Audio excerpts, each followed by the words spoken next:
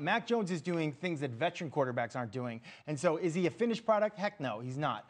But again, of the rookie quarterbacks, this is the guy that is playing the best, is the most prepared, and I think probably has a chance to actually be a playoff team. The other guys, I don't think so. Yeah, this is right where they want to be. I mean, 4-4 right now at a certain point. I mean, when they got rid of Cam Newton in the beginning, I mean, then all of a sudden it's Mac Jones, and if you told them you're going to be 4-4 after 8 games, they probably would have took it because they knew there were going to be those problems with Mac, with his development. I mean, I don't think they anticipated some of the ball security issues from the running backs, the couple block punts we've talked about in the past, some of the stuff that has to be fixed. But here, I mean, I'm seeing a 2001 reboot here is almost what I'm seeing. I mean, with a Brady coming in, and these plays, I mean, I was on that 0-1 team. These are the plays they ran, taking care of a quarterback, hoping your defense is good enough and your special teams is good enough to buy time for Mac Jones. And that's what I see. I mean, you talked me into that last week. I mean, yes, you told me, wait, it's coming, it's coming, it's coming. I said, I want to see it now. I want to see it now. And all the New England fans want to see it now. But what they're seeing is that slow build, which is what they usually have. Yeah, and you're exactly right. Last week in the second half, 13 passes,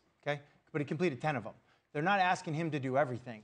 They're steadily bringing him along slowly as they're fixing the rest of the team. Yeah. You know, I look at this team offensively with Josh McDaniels doing a great job. And, Matt, there was a great tape you put up with this young quarterback. But one thing that really stands out to me is the play calling each and every week, just giving him a little bit more on each week. Yeah.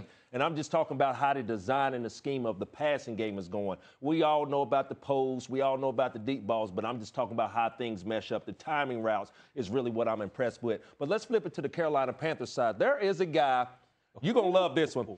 There was a guy that was once with the New England Patriots, shut down, locked down corner that the Carolina Panthers acquired. Mm-hmm. Number 9 last week, sealed the game for Number 9. Number 9. Yeah, funny. I'm talking about Stephon Gilmore. That was with the New England Patriots for all the talk, all the good things that's coming out of New England offensively.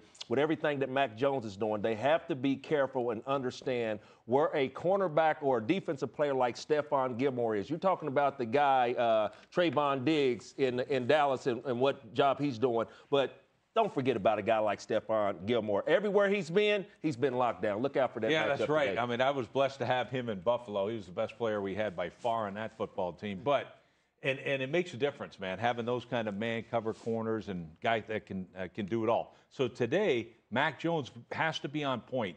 The ball has to come out of his hand quickly today because of that pass rush. But that coverage is expected to be tighter. The thing that scares me the most is New England is getting to be that team that you talked about. Golly, I'm sitting back thinking, I mean, I was all out on these guys. Ever since Tom Brady walked out, I'm like, I'm completely done with this team. It's going to be 10 years since they make the playoff. Uh-oh. And all that money they spent, they went all in the offseason. And the only one initially that panned out was Judon. Yep. But now we're seeing Hunter Henry pan out. Yes. We're even seeing Aguilar get deep down the field, different guys like that. So, this team is coming together. Mm-hmm. And my goodness, I don't want to say it. I don't want to say it. Don't say but it, they're Rex, dangerous. say it. Yeah. Oh. Dangerous.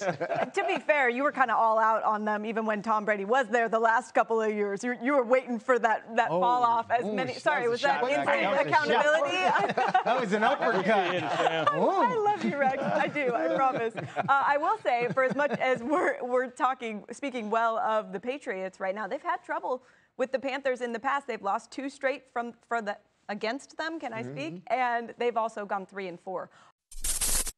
Thanks for watching ESPN on YouTube. For live streaming, sports, and premium content, subscribe to ESPN+.